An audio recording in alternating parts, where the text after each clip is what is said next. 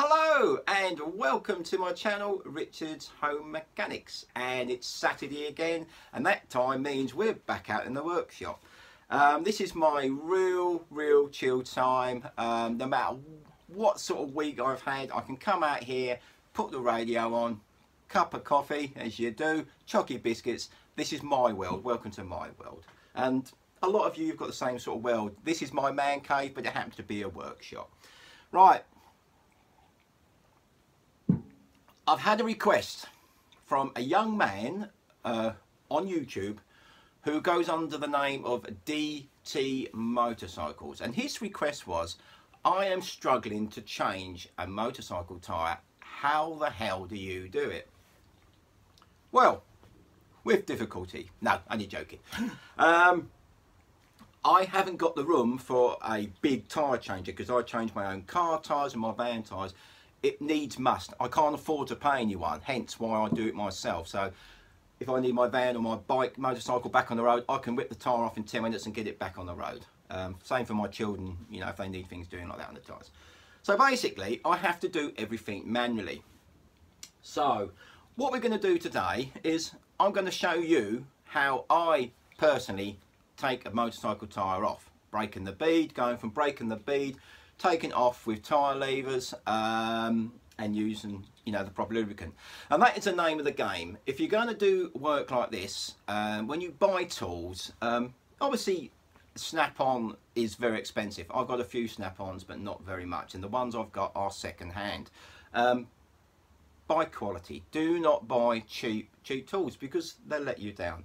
Now, my tyre levers that I actually use for changing motorcycles was £60 for a set of 3. That's not cheap, but they have got me out of numerous problems, and they work. They don't bend. They do the job.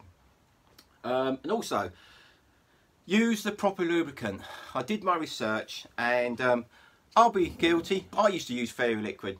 Don't use Fairy Liquid. What it does is, once the tyre's on, it sticks the tyre to the metal for some reason, and when you go to change it in maybe a year's time, it's a absolute calcium to get off.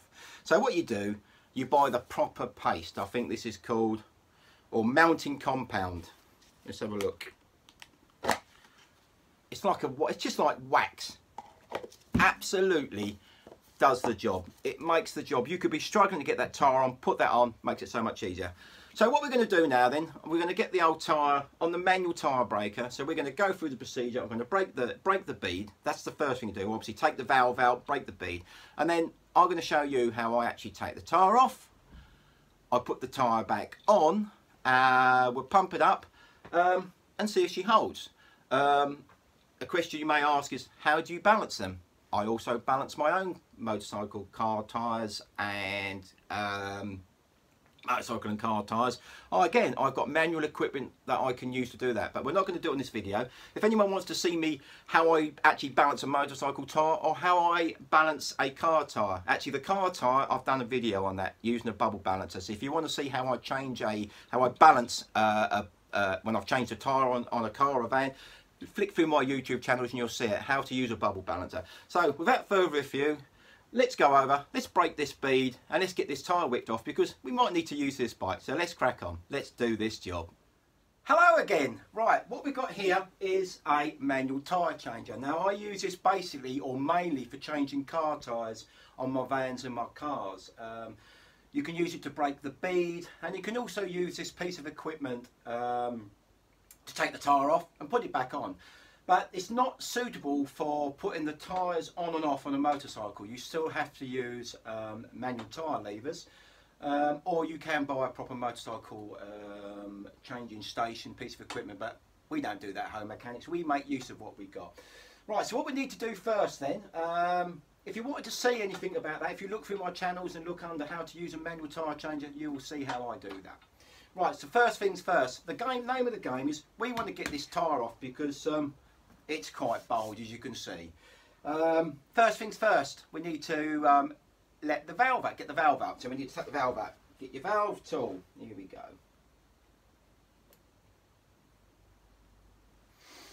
Not hard. These are the sort of jobs, you just take your time. one of these tyre changers is a real good investment. Sealy do them. I've picked this up for 15 quid second hand. If you search on eBay, you will see them come up. An absolute must, and it saves you a fortune and it saves you trouble. You know, if I get a puncture now, I haven't got to go down the garage. I can change it in 10 minutes and get it back on the van. It's a no-brainer. You know, so if you follow me on my channel and you're a new mechanic and you're trying to build your tools up, get one of these. They're cheap. Get it for your birthday. Anyway. What we need to do now, put a cloth down to protect the rim of the motorcycles. As we know, motorcycle tyres are very delicate. And all you do is you go like this. Now these have got adjustments. You can adjust the angle that this pitches at. Now I've set it for the angle, so when you push it down with the lever, you want this to go straight down, not slide away. Now I'm quite happy I've set that right. So what we're going to do, put the bar in, make sure you can get as close to the motorcycle rim as possible. Now obviously when I push that down, the tyre this end's going to want to flip up. So you use your old knee, put your old knee on it. Here we go. And we're going to break this bead. It's not hard. And what you do, you just work your way around. Now see how easy. Now I haven't pre-done this. I've got the motorcycle straight out of the shed, the motorcycle wheel. Hear that? Now you heard a click then, didn't you? Now I know the bead is broke. It really is as simple as that. Just take your time. A bit of advice, when you start to break a tyre, always break it opposite the valve. Leave the valve end till the last. It just seems to be a bit tighter there. That's how it works for me. And there we go.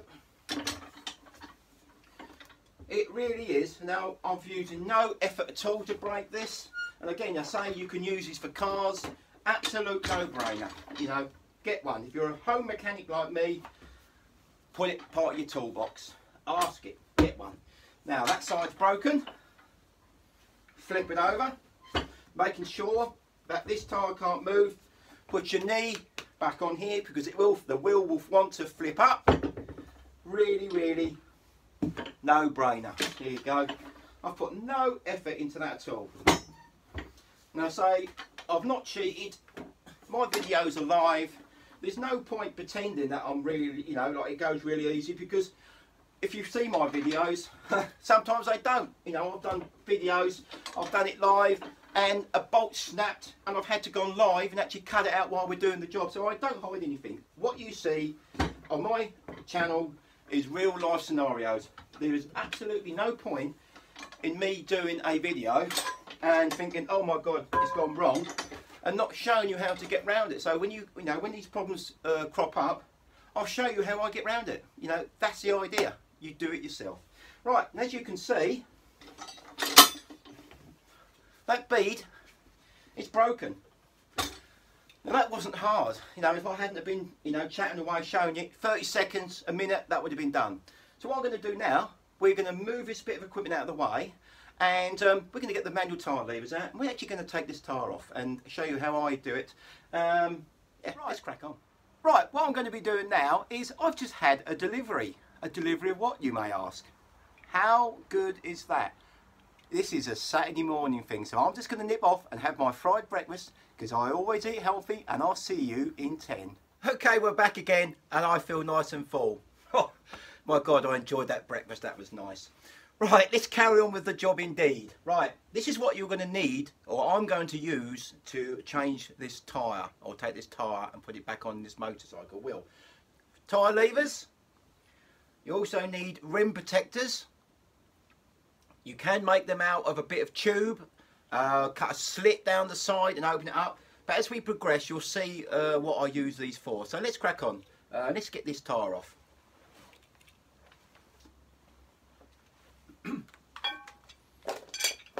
Right, first of all, we need to get plenty of lube on here. Lube it up first.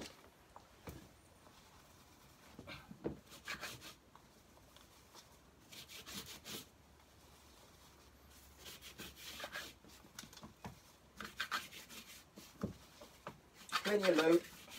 It just really does make it a lot easier. Get it on the inside of the tyre and on the edge of the metal rim, the rim of the wheel. push the tyre down, get it all underneath. You want this tyre to slip off as easy as possible. Another little tip that I can say, that if you're changing this tyre in the winter, put the wheel indoors or somewhere warm, because they're obviously rubber goes harder in the cold. So the softer this is, the easier it is to get off. So a hint is, if you're changing a bike tyre or motorcycle tyre, in fact any tyre, put it indoors, warm it up just before you take it off, and it will be 10 times easier. Right, so there we go. We've got that on there. Happy with that. Now, these are called rim protectors. This is where people go wrong. They try and change the tyre without using one of these. They are cheap as chips, about £5 each. And all you do, you stick the rim protector in there, like that. And what that does is, as you lever, it protects your rim. And if you haven't got any of them, just get a bit of hose, cut a slit right down the middle, open it up and use that. Job done. So anyway, let's crack on with the job indeed. Another little tip is, on the ends of my tyre levers, I've put some masking tape just as a bit more protection. Let's get these tyres off. Right. Here we go. 1. Not hard, is it? I'm using hardly any effort. 2. Put your knee there to hold that tyre lever on, and then you work your way around. Here we go. Now I've done, here we go. Now I've already broke the bead. The tyre is not so tight, so now I can use it and just work my way around. Here we go. Push the tyre down. As you do it, push the tyre down. How hard's that? Look. There you go. You can probably do this by hand. Flip it round. Here we go. And that'll probably cut up by hand. Look, that's how easy it is. Look, that's one side done. You notice that I took the tyre off, started taking it off opposite the valve. Do not start the valve end. And again, when you put it back, do the valve, the last bit that you pop in. No, sorry, pop that in first when you put the tyre on. So, that weren't hard, was it? Let's take these off, out of the way. Right. Let's just give it another, so we want to get this tyre off, don't we? Let's just give it another bit of compound.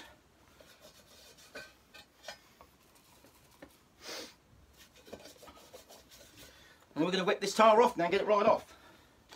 Let's have a look. Right, hold it with your knees. In you go. Let's have a look. I'll get the tyre levers around the right way. Here we go. In. See the importance of having the proper equipment. Hold it like that. Now I'm doing this on my own. Oops, that slipped. Let's get back on there.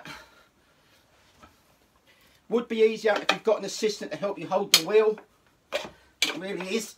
Here we go. Spin it around. Definitely easier if you've got someone just to hold the rim. I'm trying to do it at the same time. Not easy. Here we go. Whew. Now, definitely a lot easier if you've got someone to hold the wheel while I'm trying to take the tyre off. There you go. Weren't hard, was it? So now, let's put it back on. It's just a reverse procedure. Now, yeah, that weren't hard. Now, if I hadn't been talking, would have got that off in less than 5 minutes. So, as you can see, the importance is use the proper equipment. Use the proper compound. It makes it so much easier. See the difference, you know? And I changed that tyre on my own, and I'm trying to hold it and whip it off. If you had someone holding that wheel, I could have done it first time. So what I'm going to do now, I'm just going to re-lube the tyre, put my tools back in order, and we'll refit it back on. Okay, we need to get this tyre back on. Right, what we're going to do, put plenty of compound on. And this is the same procedure whether you're doing a car tyre, or motorcycle tyre, or push bike tyre. Not so much a push bike tyre, I suppose. Well, plenty of compound on. Mounting compound.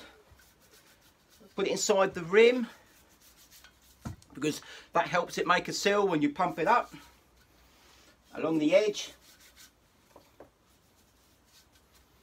Here you go. Right, majority of this I'm going to use my knees to get this on, so let's get it on. Right, so starting at the valve end, this end, I can use my knees to push it on. Here we go.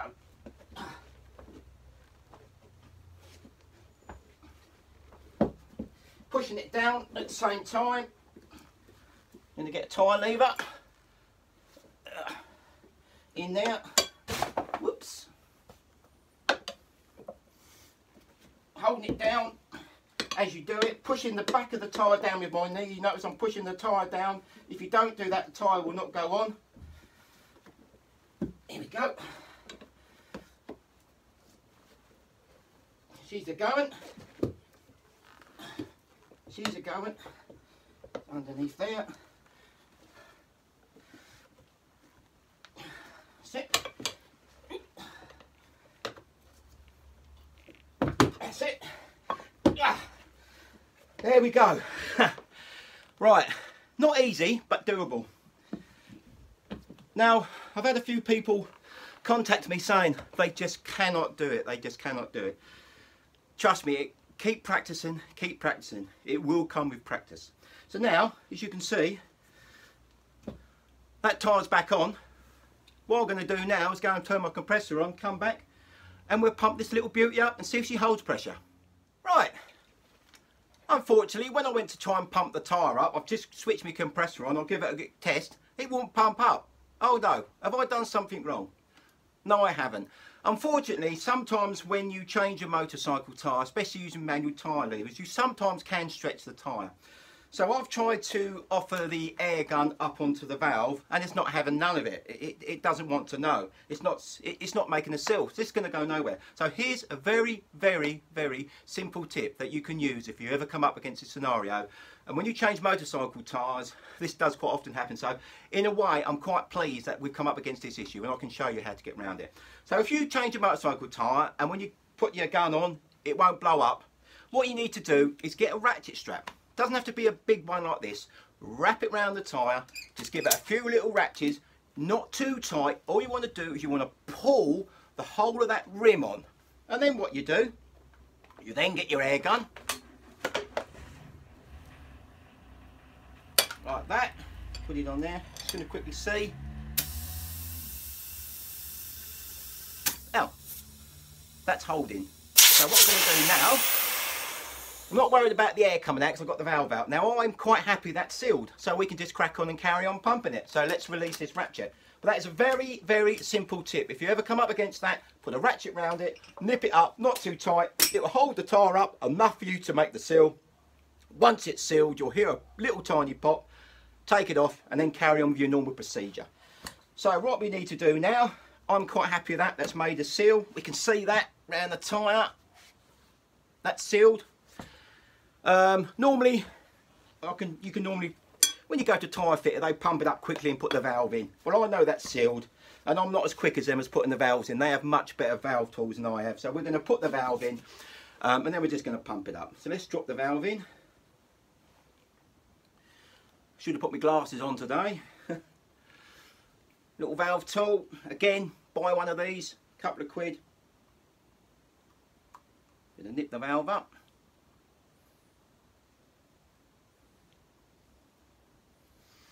Not hard. Just nip it up. Don't over tighten it. Hold the valve. Nip it up. Right. Let's see if she takes some air. Safety first. I'm going to lay this down because even a motorcycle tyres can explode. So I try and prevent as much risk as possible. Oh, to save myself. Look away. Going to get the valve on. I'm going to look away. Nowhere near that. Stop blowing up. 20. I think this is 36 on this particular tyre.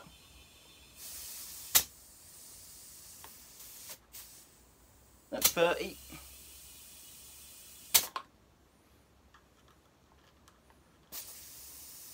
$36. And there we go. See the bounce test? There we go. And that is how simple it is to change a motorcycle tyre. Take it off, put it on. Scenario, got a puncture, you could fix it yourself, save a few quid. Or you've got your MOT coming up, or you want to do a bit of scratching, etc. Change your tyres yourself. It's the same whether you've got a big bike, a small bike. I've even changed, I had a little a mini moto. I don't think I've got a video of that one. I'd done that and they were really hard because they're really tight. It come off. Perseverance, take your time. Anyway, practice makes perfect. Thank you for subscribing to my channel. Don't forget to put a notifier on if you like my channel. And we'll see you soon on the next episode of Richard's Home Mechanics.